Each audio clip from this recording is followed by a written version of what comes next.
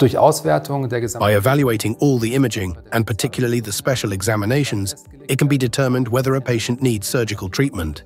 If this is confirmed, it is necessary to distinguish exactly how many bypasses the individual patient needs. As already mentioned, each patient has 6 areas of blood supply in the brain. This means that we can place a maximum of 6 bypasses in one patient. But don't worry, this is extremely rare. The aim of surgical treatment is always to improve the blood flow to the brain. But how can one imagine such a bypass operation? Patients usually have a so-called temporal artery, which is located at the temple.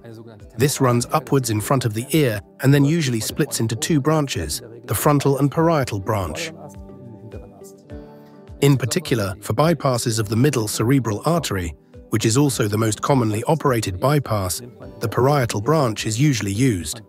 You can now imagine that you prepare this branch of the vessel from the subcutaneous fatty tissue under the surgical microscope. Once you have prepared this vessel to a length of around 6 to 7 centimeters, you will disconnect this vessel at the end and can place it inwards to the brain.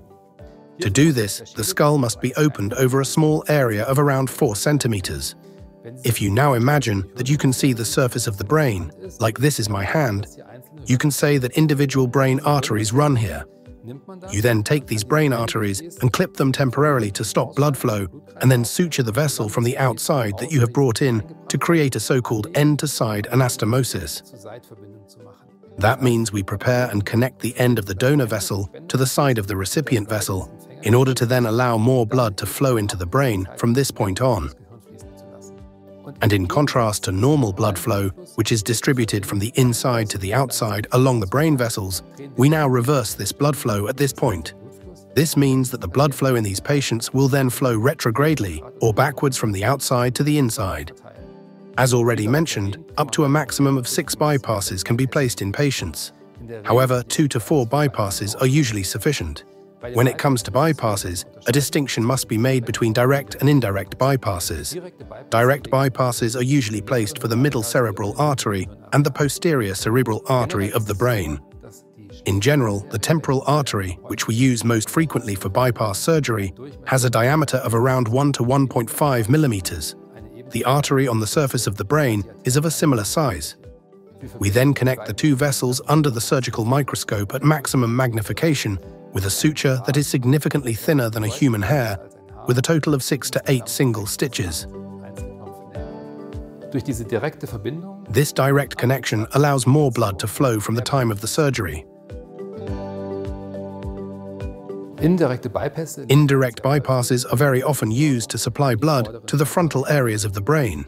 In this case, either the donor artery of the temporal artery or the recipient artery of the brain is simply too small for direct suturing.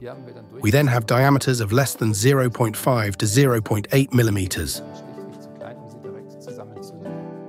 When indirect procedures are used most commonly, the so-called EDAS is performed. Here, the 2 arteries are placed side by side. We still don't fully understand how it works, but over the next few weeks and months, the body manages to connect the 2 vessels, and over time, more blood flows. Over time, the bypass will adapt to the needs of the brain. In other words, if there is a high need for more blood, the vessel will grow, its diameter will increase, and it can then become up to 3 or 4 millimeters in size. This is then comparable to the thickness of the middle cerebral artery. This increased blood flow then ensures that the brain's needs are adequately met. Patients also often report that when the vessel has grown a little larger, they can feel an increased pulsation in front of the ear, which is a sign that the bypass is working well and more blood is getting to the brain.